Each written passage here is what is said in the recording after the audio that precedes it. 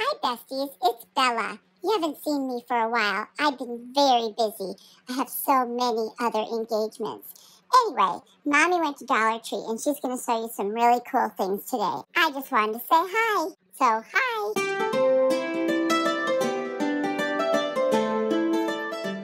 Hey besties, I'm so glad that you're here. If you are new, I'm Lisa Marie. Thanks for stopping by. If you are one of my subscribers or besties, I love you and appreciate you so much. Today I have 5 Dollar Tree wood oval DIY hacks for you. I can't wait to show you, so let's get started now. For this Dollar Tree wood oval hack, I'm going to take one of those ovals and a little home sign cut out of wood. And then I picked up this little doggy tail at IKEA. I've done a previous craft with them. I'll link it in my description box. And then the burnt umber paint by Apple Barrel and the linen white Rust-Oleum chalk paint. I'm going to sand my wood round down, and then I'm going to remove the tag.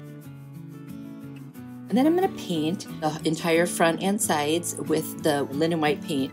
I didn't do the back right away, and I really don't know why, because I did that on all the other ones, but I do go back and do it later. So anyway, using my heat tool to dry it. My Amazon store is linked in the description box if you're interested in any of the things from Amazon. Then I'm going to take that burnt umber paint, I'm going to squeeze a little bit out, and I'm going to take a little piece of a drop cloth that I had cut up, and I'm going to wrap it around my finger, and I'm going to use it to rub on the burnt umber paint as though it were a stain. And once I get it on and it's fully covered, I will take the side of that piece and I will rub off any excess, and it will create a stain-like, finish for this, and that's exactly what I wanted.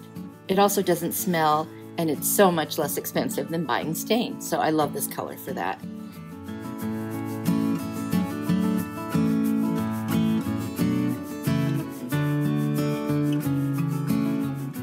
Now I'm going to take the little plaque, I'm going to kind of position the homeward where I want it, and the little doggy butt. And then I'm going to measure, because I want to put a nail in that's deep enough that it won't keep the little doggy butt off the surface of it, but it also holds it in place while the glue is drying. Just an extra security, so I'm just going to hammer that in once I figure out where. And I know exactly how deep I need it to be because I'm testing it right now, and you can see right there, I made it so it goes all the way to the surface of the plaque. Then I looked at the back, I put my sawtooth hanger on, and I realized I need to paint this. So I do. I paint it, and then I quickly dry it with my heat tool. Now I'm going to take the Beacon Fabric Tack glue, and I'm going to put it all across the back of the letters, and then I'll take a little brush and spread it out and make sure I don't have any, pieces that are kind of like hanging between the letters. And then I will attach that to the front of the little plaque. These little plaques are so versatile. You can do so many different things with them. And I'm going to put that down, give it a little pressure, and it will dry very quickly. Next, I'm going to take some E6000, and I'm going to put that on the back of my little doggy butt hook. And I'm going to leave gaps between each little dot that I put on, because that's where the hot glue is going to go, just to help it dry faster so that I can keep working. So this was a triple whammy, a nail, E6000, and hot glue. It's not going anywhere. Now I'm making this for my mom because when I made my other one with the 3 little doggy butts, she wanted one so bad. By the way, she doesn't have any animals, she just wants it. And then I noticed I forgot to do that little back part that's hanging over, so I went with burnt umber and I got that taken care of. And that's it. How cute is this? I absolutely love it. I'm sure my mom's gonna love it. And you have to let me know what you think.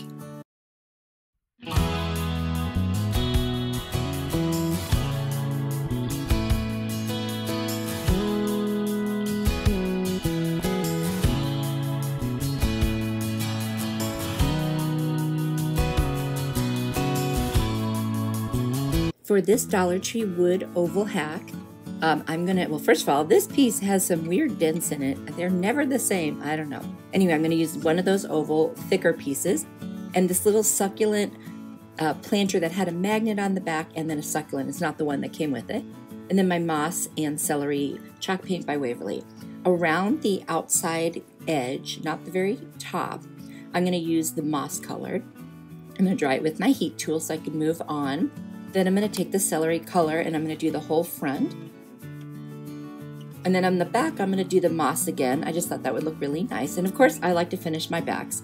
And then I'm going to take some polyurethane finish and I'm going to put it all over the entire piece.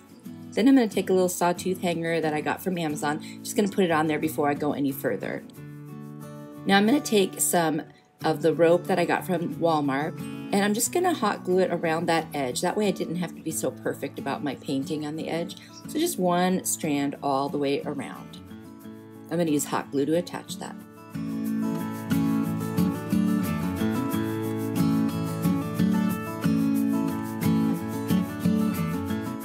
Then I'm going to take that little container and I'm going to use the hot glue, and I'm just going to put the rope or twine all the way around it, and I'm just going to keep going around and around. Actually, I'm going to go around the first time, and then I'm going to go just like a U-shaped over and over until it gets to the very middle, and that finishes it off. Which I'll skip ahead here so you don't have to watch me gluing everything.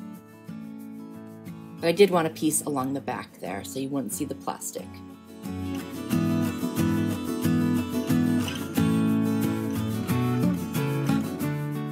So then I'm going to cut that piece off and see how I went around and around, but the edges at the top are rough.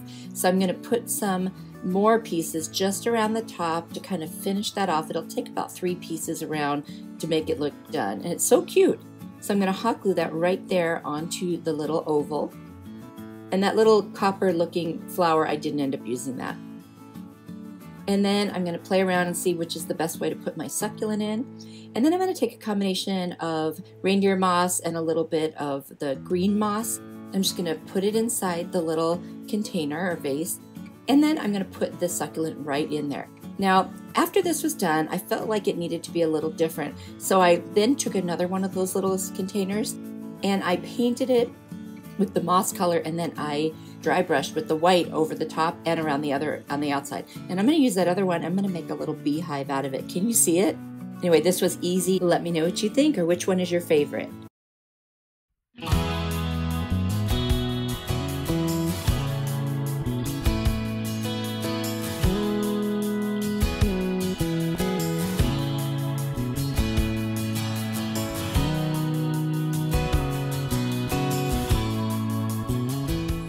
If you are enjoying this video, I ask you to hit that like button. It helps me by telling YouTube to show my video to more people. So thank you. For this Dollar Tree wood oval hat, I'm going to take this wood oval, and then I've got these gorgeous rub-on transfers redesigned by Prima. I got them from Chalk It Up Fancy. They have a YouTube channel and a website, which I will link below because they're awesome. And then I'm going to use my Rust-Oleum chalked linen white paint. I'm going to paint the entire front and back of this piece and dry it with my heat tool. You know, I do that just so I can keep moving. But you guys know I'm impatient. And now moving on to the back. And then I'm going to take some Waverly ink paint, which is black, and I'm just going to paint around the edges, everything but the very flat top. And then I'm going to take some Mod Podge and cover flat front surface. I'm going to add a sawtooth hanger on the back. Got that at Amazon. And then there's the transfer that I decided to use. It's the cow that shows you all the parts of it that are, you know, what we eat, that's meat. Well, it's all meat, but you know what I mean. Anyway, I thought it was super cute for my little farmhouse kitchen. Now I'm just trying to find the exact positioning for it, because once you set it down, there's no turning back. So you have to have it in the right spot. I'm going to use a little scraper tool, and of course I'm not going to show you how long I really did, but I really went over this thing. And then I very slowly pulled it off to make sure everything was adhering, and it did, so I was able to keep going. Otherwise I would have laid it down and scraped a little more. Now I'm going to use my hand and burnish. You can also use a very soft cloth for that as well, but you definitely want to do that step whenever you do any kind of transfers. And then I'm going to use my Minwax 1-Coat polyurethane top coat, and I'm just going to put that all over the entire piece, front and back. And you guys, it's so cute. I love it.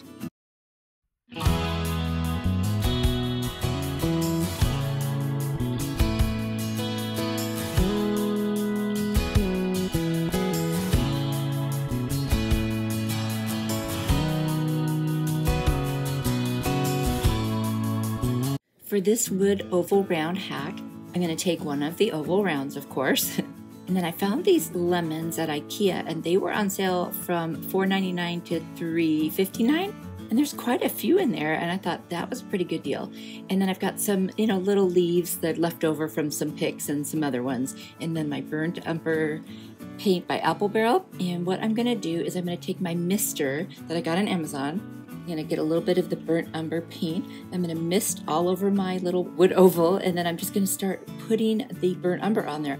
And what it does is it just glides over the top and it waters it down, and then you can move it around very easily and get the desired look that you want. So then I turned it around, got the other side with some of the mist, and just continued on. And you just keep adding more and more of the burnt umber paint until you get the look you want.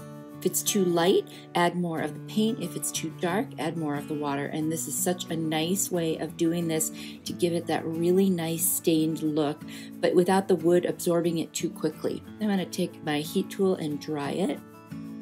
And then I'm going to do the same thing to the back, but I don't need to be quite as careful about it because the back, you won't see it very much. And then I'm going to put the polyurethane one coat all over the front and back.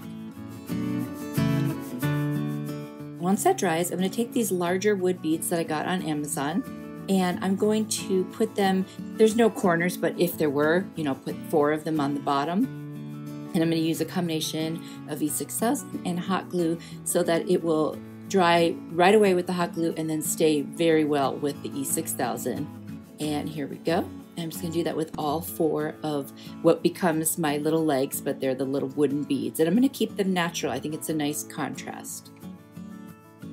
Now I'm going to put the hole against the wood so that when it's sitting down, you don't see the bottom hole because it's laying on top of it. It's the best way, I think, to put them. Plus, it gives it a little bit more of a flat surface to lay on. And I can squeeze that hot glue right into that hole so it oozes out when I turn it over, and that'll help with the hold. There we go. So now I have a little riser. Now I could have made it taller, but I like those beads a lot. So I'm going to take 3 of these lemons. Now I thought they were going to be styrofoam and I was going to cut them. Now listen to this. Oh my gosh, had no idea. They were like golf balls. Seriously, they felt like golf balls. So now I'm going to hot glue this greenery right on into the middle, and then I'm going to tack down each of the 4 leaves because I want them to lay a little more flat. The lemons are going to be sitting up high enough. And then I'm going to do again E6000 and hot glue combination with the 3 lemons and place them where I want. And then those last 2 little greenery picks, I'm just going to kind of hot glue them in between some of the lemons. This is so cute. You could set this on a shelf, on a tier tray. It's just adorable, honestly. It could be on another riser, it's so cute and festive and bright. I love it for my kitchen, and I cannot wait to style it with all of the rest of my spring things. And if I want, this could stay up through the summer as well because it's just so bright and cheery. I don't know what it is about lemons. It's like lemons and oranges. They're just so fresh. Anyway, I really love that look. And I don't know, just makes you kind of happy. Makes me think of lemonade. Tell me what you think. How would you have done this? Would you do the same thing I did? Or would you have made it taller? It's also something that you could make 2 levels if you wanted by adding something taller between.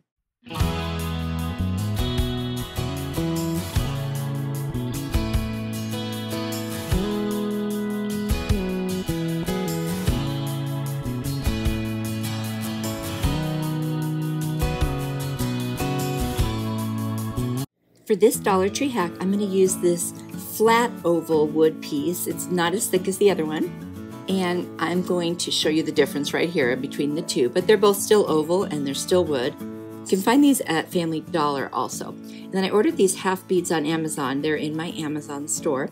And then these are stickers I got at Walmart.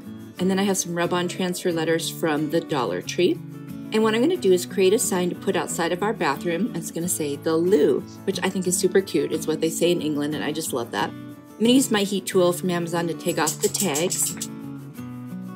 And then I'm going to use my sanding sponge from the Dollar Tree to sand down the wood. And now I'm just going to take my half beads and place them all around. I'm going to kind of start with the 4 edges, if you will, and then work my way in and try to make it so that they'll be evenly spaced. And then I'm going to use some wood glue. And I'm just going to place them one at a time. I'm going to use a little brush to put it on there so I don't get a lot of excess. I'm just going to go ahead and place them all the way around until I get them all. And then the last one I had to sand around the edges a little bit to make it fit because it was super tight, but it worked. And there it is, all done. And now I'm going to take my Rust-Oleum chalked linen white paint. I'm going to do 2 coats on the front and back. And I'm going to work my way through all those beads, all around the edges and in the little nooks and crannies. And then once it all dries, I'm going to use my polyurethane clear coat to go ahead and put that on the top. But first, I'm going to take my letters. I want to use my Waverly ink chalk paint, which is black. I'm going to do 2 coats on the letters, get all the way around the edges. And I use tape to attach them to that paper so they don't move around, especially when I dry them. And then I'll do that second coat. And there is that polyurethane. I'm going to put that on there as well. And here we go with that for the oval piece. I just want to make sure that there's a nice smooth surface for my rub-on transfers to stick to. And I'm going to use a little ruler and just try to find my center. And with these, I'm just using my fingernail because they're so small. And then I use my little Cricut weeding tool to pull off the plastic. And then always remember to rub down on top and burnish them so that there's no edges that are still sticking up. Because believe it or not, if there are, it can become a problem later. Now I'm going to position my word Lou and just try to figure out how I'm going to put that on there. And I'm going to use my Beacon Fabric Tack glue to attach those right there. That way I control how much goes on and there won't be anything like really oozing out of the sides. I didn't want to do hot glue for this. I really want to make sure it's stuck on there long term. This is so cute. I've got this piece that can go on the wall and then you can attach the sign so it's sticking out, not flat on the wall or on the door, but sticking out. I don't know if the piece I have is going to work. If not, I'll try to rig something. So for this video, I won't be able to show you that hanging up on the wall, but in the meantime, at least you'll get to see it. This was super easy. It's so cute, and I absolutely love it. I've seen people do powder room signs or bathroom, but I thought the Lou was a little different, and I absolutely love it. I hope you guys like it too. That's the piece I was talking about. It's a very heavy metal, so I'm not sure if it's going to work. I may have to pick something a little bit lighter, but that's how it would look sideways.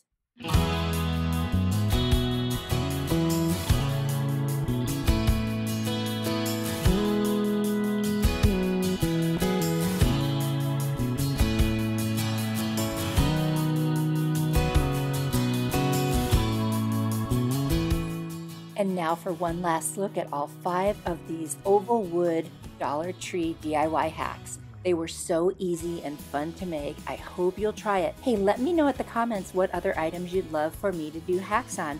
I've got more in mind, but I'd love to hear what you'd like to see. Thanks so much. You are such a blessing to me. If you like this video, I've got a couple other videos up here that I think you'll really like. Click on one of those next, and I'll see you there.